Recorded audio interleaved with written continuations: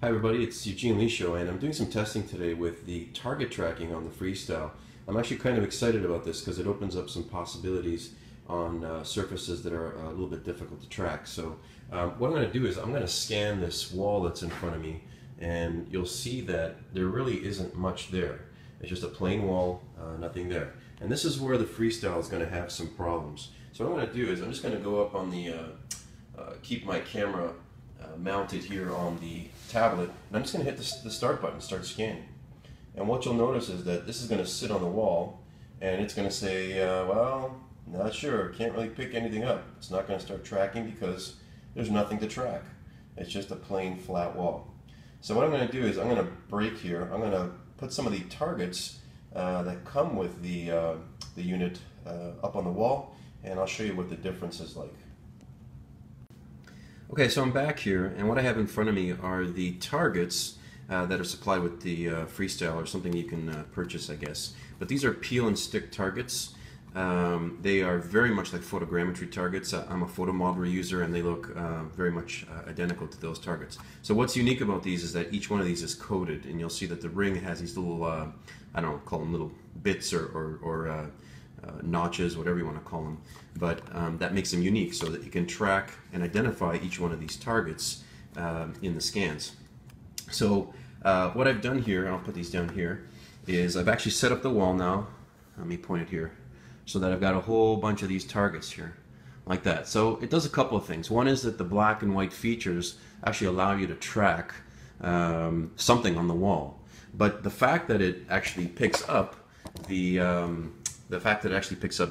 target as something unique is quite interesting. And the reason that I want to get this out there is that I've noticed that the registration results seem to be better. So in the options here, okay, there's a little button here for options. You probably can't see it, but you have to turn it on. Okay, it says detect marker. Make sure you turn that on first, and I'm gonna shut that down. I'll leave the camera set on the unit here, and what I'm gonna do is I'm just going to get this going here in a second, and just start scanning the wall just really slowly, and I'll just do a small piece of it. So it's already picked up here, so that's good. And what I'm going to start doing is just slowly kind of going over the targets.